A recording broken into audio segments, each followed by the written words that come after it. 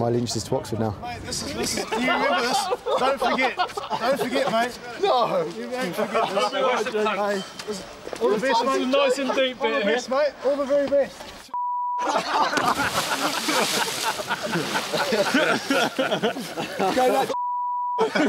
that way. Join us. Keep swimming, buddy. All the best, mate. Several weeks before the beginning of the new term at Oxford, a squad of potential players is called for pre-season training and assessment. The new term brings pressure. Varsity is near. Oxford expects. If they come back and they don't reach the levels that we expect them to get, then they don't go on the tour. It's as simple as that. I mean, we've invited sort of 37 players back. Only 26 will go on tour. So everybody's place is under a certain amount of pressure. I expect the players fully prepared physically and mentally for what's going to be an arduous few months in the lead up to the Varsity match.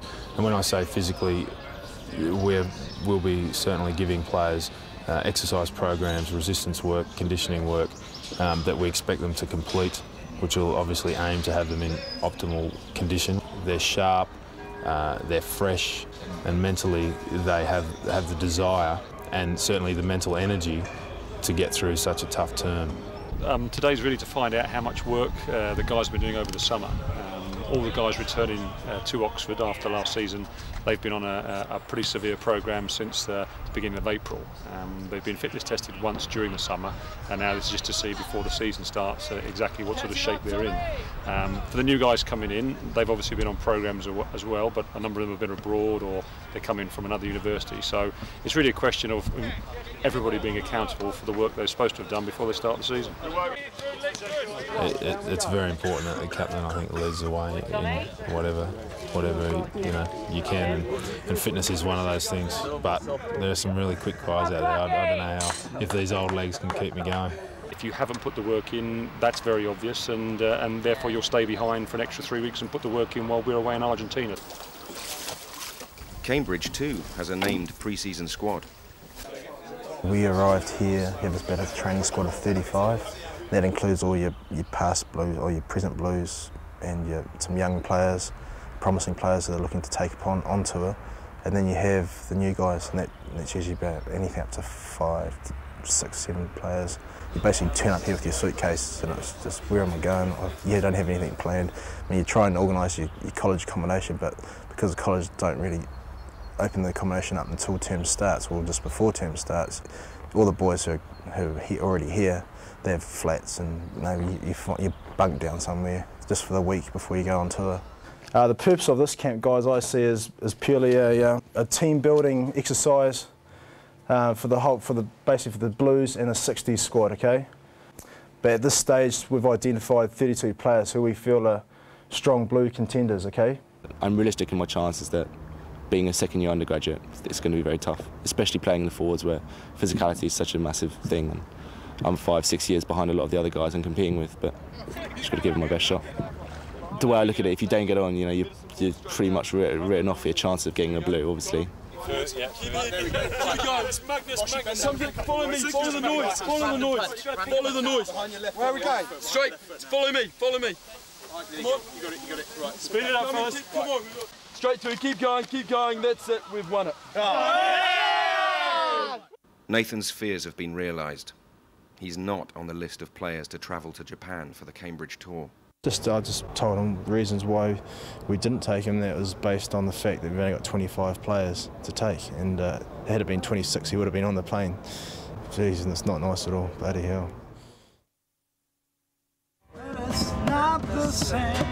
Meanwhile, Oxford have travelled to Argentina. The long journey gives hooker Di Griffiths a chance to entertain, though not everyone is appreciative of his talents.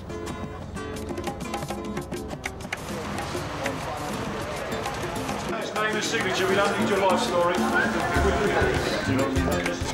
So I just got really fucked. Cake you've been eating? Why are one cake? Maybe like 1 cake an hour. There are a number of guys already in the lift, and they pleaded with one member of the tour party not to get in because it was going to overload the lift and cause, a potentially harmful situation. Johnny Allen refused to give in to their demands and jumped into the lift, resulting resulted in the lift plummeting down to the basement. So, John, for your extreme act of stupidity, you've got these for today. Too many parts. All right. Oh, we love it. I'm actually amazed at how much they love their rugby over here. Every other shop seems to be a rugby shop. It seems to be on all the TV channels. When we were training yesterday, there was quite a large crowd of people. Yeah, no, I'm quite amazed at how big rugby is over here, actually.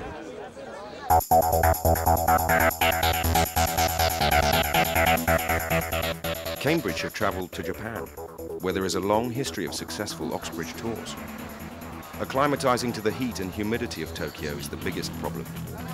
So training is scheduled for the early mornings, after which the team are free to explore.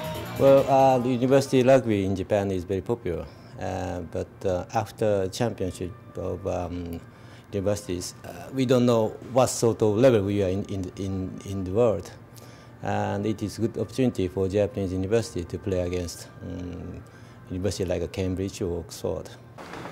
This is the start, boys. This is the start. This is where it all begins. Okay? 13 weeks of it. For us, it provides us with exactly the right type of opposition early in the season. The Japanese sides are very competitive. They're always very quick, very fast. They play at 90 miles an hour. It's a good test for us when we're putting the team together and new players are playing together for the first time. The concentration on fitness over the summer begins to prove its worth, and Cambridge start to take control.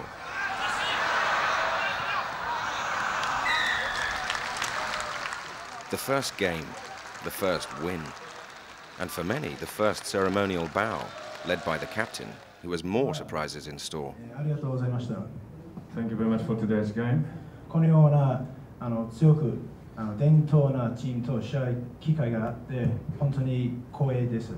We feel very honored to play against such a strong and historic traditional team. This is us, boys. This is us. This is where it starts today. Back in Argentina, Oxford are minutes away from their first game of the tour. The first whistle, boys, this is where it's at. We turn it up, we turn up the heat. All right, we come here and we dictate turns.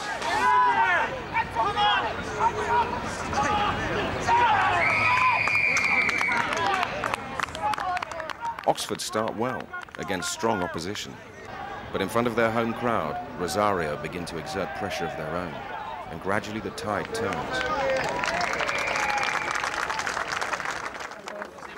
First game, first unexpected defeat, and lessons to be learned by a team playing together for the very first time.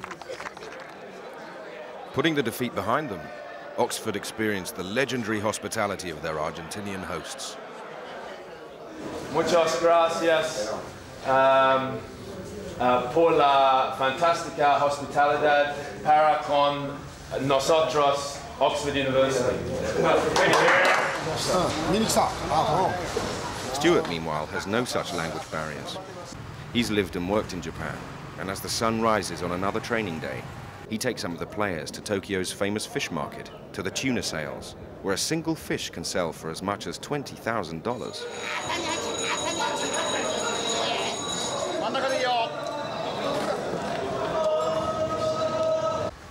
Raw fish and green tea is not everyone's idea of breakfast at 6 in the morning, but when in Rome,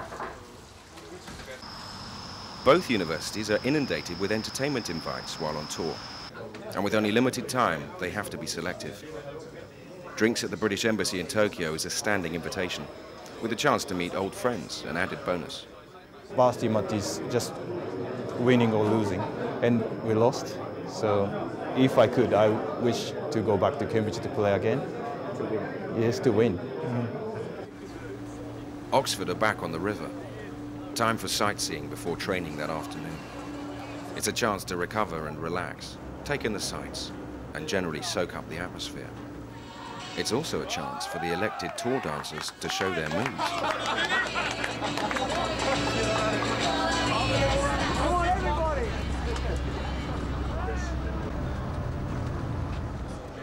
By way of a cultural exchange, Oxford are training at a local school.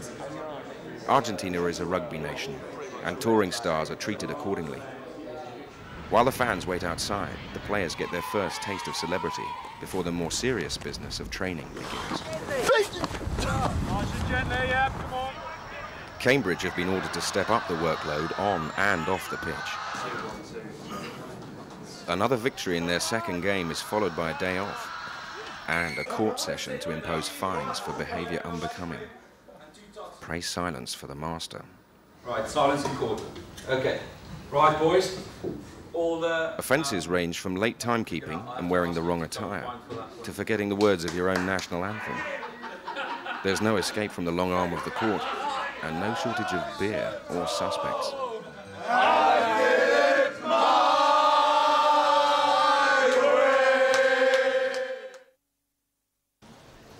With the tours completed, the players return to begin lectures.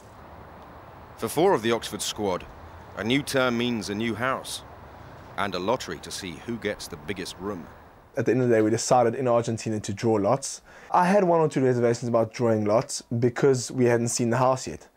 Cut a long story short, it's clear that I drew number 4. But yeah, no qualms about it whatsoever. I'm just happy to be here, and it's a place to put my head. And for the stick that those other guys get for the size of rooms they get, I'm happy to have this one. The house is not the most academically focused house in Oxford. That is without a doubt. With regards to training, we are pretty focused. The good thing is that we've got each other here to make sure that we're always there on time, that we don't leave anything behind, and that sort of stuff. So, being 4 rugby players, we are pretty focused on rugby. I really enjoy my course. I've been I've been surprised in many ways by the content of the course, but it's been surprised in a good way. It's pretty much what I was hoping Oxford would be in terms of the academics. Final selection for the Blues at Oxford is often decided by a player's performance in the major Stanley's game in the middle of November. Considered the warm-up game for the Varsity itself, the annual challenge between the Blues and an Invitation 15 is the players' last chance to show their worth and justify their selection to the captain.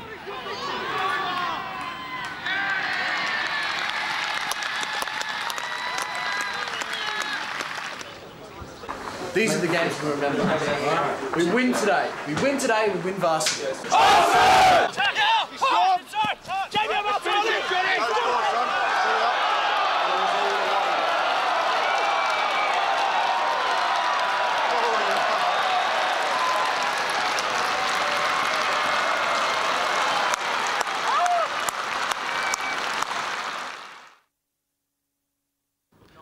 As last year's losers, Oxford must travel to Cambridge to challenge them to defend their title in this year's Varsity match. To which you can expect to get a rousing welcome.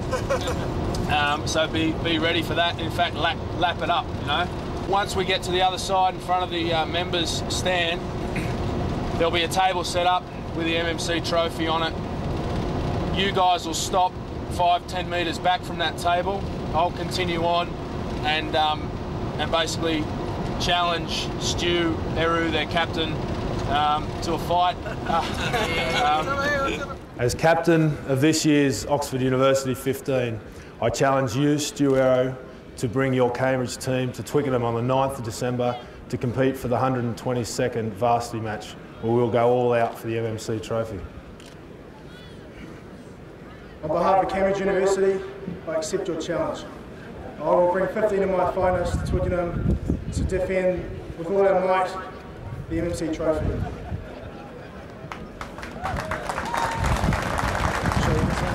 All the best, mate. All the best. Yeah.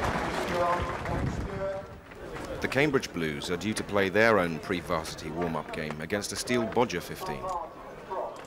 Dr. Winslow's asked me if I would collect a team to play against Cambridge 10 days before the varsity match. High quality 15, as I was playing international rugby at the time, I was able to collect the players, and all I asked was that we had a dinner afterwards and made something of it and had a bit of a party, and he agreed to that, and it's gone on. I think I've now done 55 years or something like that. My father went to Cambridge and he was a similar age to me, but I didn't get a blue. A lad called Gerald Davis, a Welshman, kept him out the side, but he was like a driving factor in my life, and he's sort of, you know, my idol. And he's passed away, unfortunately. But for me and from my family's perspective, gaining a blue is, you know, is on a par to international status, really. So it means a lot. Well, this year I think is the year that I really want to go for it. I think it'll be amazing to run out at Twickenham. I think it certainly would be the highlight of my sort of rugby career. Getting a blue is not the end. Getting a blue is a start. Getting a winning blue is the end. Well, it's been a tough 48 hours. It's the time of year that every captain dreads. It's the most difficult part of the year, and that is sitting down and selecting your varsity side, your 15, and then your bench. You know, difficult decisions for who makes that 15, difficult decisions for who makes the bench. It's a tough time, that's for sure. The Blues side to take on Cambridge at Twickenham on the 9th of December for the 122nd varsity match is as follows. Number 1, KB Tkarczyk, Kellogg. Number 2, D.I. Griffiths, St Edmund Hall. Number 3, H.O. Nuume, University. Number 4, D.R. Lubens, St Anne's. Number 5, A. Van Zaal, Templeton. I've just been announced in the team to play Cambridge at Twickenham. I don't know if it's quite sunk in yet, but it's a fantastic privilege and an honour. Although I think a lot of the hard work does start now, because we're going to Twickenham to beat them, not just to play. And I hope that everybody gets as much out of this as they possibly can and enjoy this special time. All right, so good luck and enjoy it, and let's smash them. He's there to, you know, to pick a winning team, and he has to forget all of that when it comes down to choosing. So I think there's been a number of decisions and jobs for him that have been difficult this week in telling guys they're not involved, etc. That with Graham was one of the more difficult things that I've had to do, quite simply. He's a quality player who would have done the team well on the day. There's no doubt about that.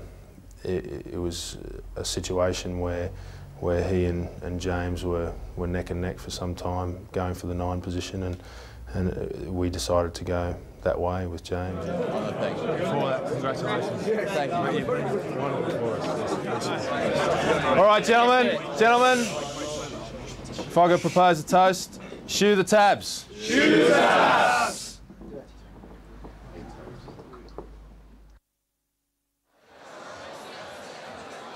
Stu Aru and the coaching staff meet to decide the Cambridge Blues.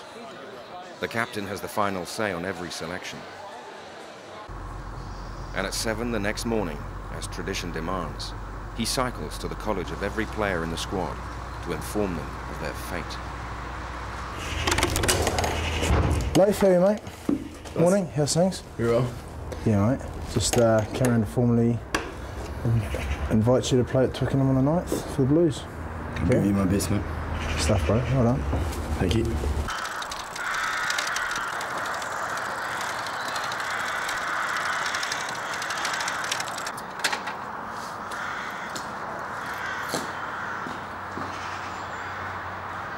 Thank you very much, Tim. Appreciate it. Why don't you down, man? No, I won't beat around the bush, mate. Yeah, I'm sorry, mate. You haven't made the cut, okay? Gutted. There's not much you can say, really.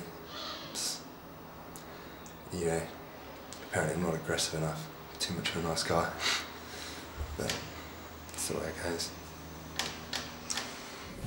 Well, thanks, mate. I'll see you at 3, eh? Well done. You down, mate. Thanks a lot. Okay. That's great. Wheels, how are you, mate? Any other year, you'd walk into the side at 8. How this year, you've walked in at 6. You bastard, just gave me that. Well done, buddy. Cheers, bro. Well done. I'm with you. I'm with you all the way, mate. Relieved, scared. I've been scared for a while because been injured and only had a couple of games ready to play myself into the team. So I was worried. But I had quite a decent game yesterday. So hopefully that was enough. That was enough to do it. Beating now. Beating.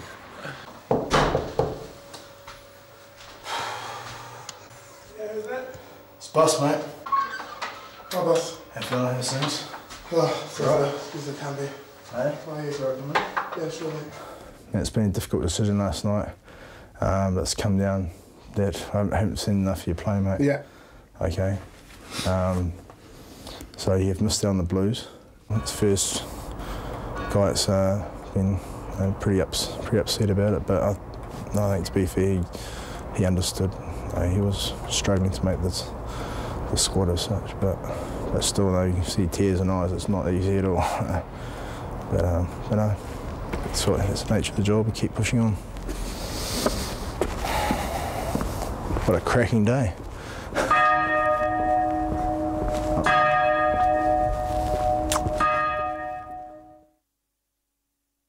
Here are very special documents. They're the captain's diaries, and right here we've got entries from 1947 up until last year in these two books.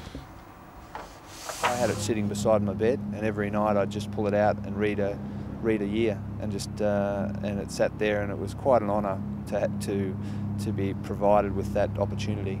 You know, there's a wealth of knowledge and expert opinion in these diaries, and as I said, they're special and certainly sacred to captains, and that needs to be respected and kept that way. All these traditions at Cambridge that we had, and I'm sure Oxford follow the same sort of traditions. I don't really know though. To my mind, that was just all part of the experience. It was part of the unique atmosphere and being part of the varsity team, the Cambridge varsity side. Traditionally, the last official meeting of the Cambridge team before they travel down to Twickenham is a toast with port and nuts at the residence of the club president. On this occasion, Fitzwilliam College.